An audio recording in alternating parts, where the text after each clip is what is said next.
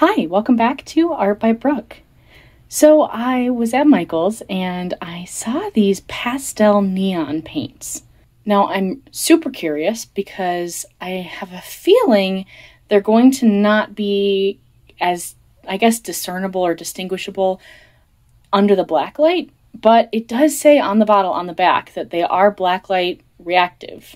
So I wanted to do an experiment, see if they look really cool or if they just kind of look like what white looks like under a black light, which is basically that purpley color. All of my paints will be listed in the description down below if you're interested. And my thought for this is to do a paint pour under regular lights and then turn the black light on to see how it looks. So I'm thinking I might do black on the background and then do kind of a ribbon pour with the colors over top of the black and just kind of see how that looks. So let's go ahead and get started.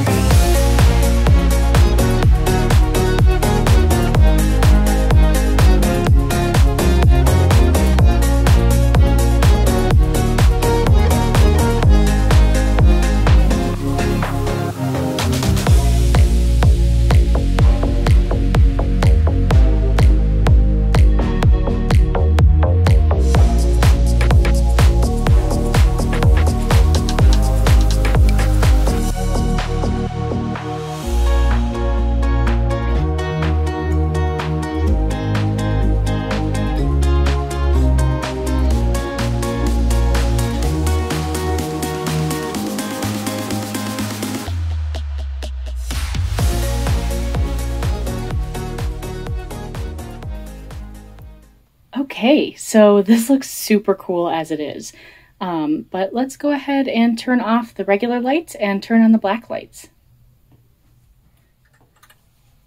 Okay, so it actually looks really cool. They definitely look a little bit more pastel too. It's kind of hard to show on the camera. I'm going to see if I can get it to refocus a little bit. Let's see. That's probably pretty close to accurate. It's kind of difficult to show, but you can definitely tell the differences in the colors, which is super cool.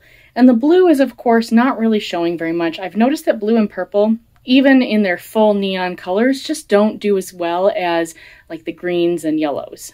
I'm sure there's a scientific reason behind that. I just don't know it. So anyway, this looks super neat. And I'm guessing it'll probably look pretty cool when it's dry as well. The colors will get a little bit more intense because when they're mixed with Floetrol, they're dulled down a little bit. But the Floetrol dries clear, so whatever color it is a little bit more intense than what it looks like when it's wet. I think I'm going to let this sit for a few minutes, and then I will try to do a close-up in the dark under black light, and then also in the regular light.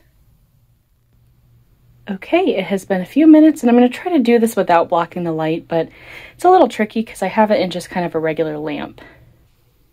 Okay, come down here. Got kind of that peachy orangey and the pink. And I'm noticing some of these little flecks. I almost wonder if the paint wasn't mixed up quite enough. I'm not sure. You can kind of see them better in here. They're mostly in the blue and green. And then over here, all these cool little designs where they cross over each other. It kind of looks like weird clouds. Okay, I'm going to turn all the lights back on, and then we will do a close-up with regular lights. And here we are. So definitely the colors aren't as bright. It actually looks kind of like sherbet, or people around me also say sherbet, but that's not how it's spelled. How do you say it? Let me know in the comments down below. I'm curious. All right, let's look over here. So we just have a tiny, we just have a tiny bit of that. I think that was the blue maybe going across, or maybe that was the stick pulling a color across. And then over here you have a bunch of the colors kind of intersecting. And it is having trouble focusing because the black and the very light colors kind of confuse it. Down here is really cool with some little lines coming through. Over here, more orange and pink and some blue and green down here. Looking really cool. I wasn't going for cells. We got a few little tiny ones just from, I think, probably air bubbles popping. But overall, it looks really cool. So let me know in the comments down below. Do you like these pastel neons, or do you like regular original neons better?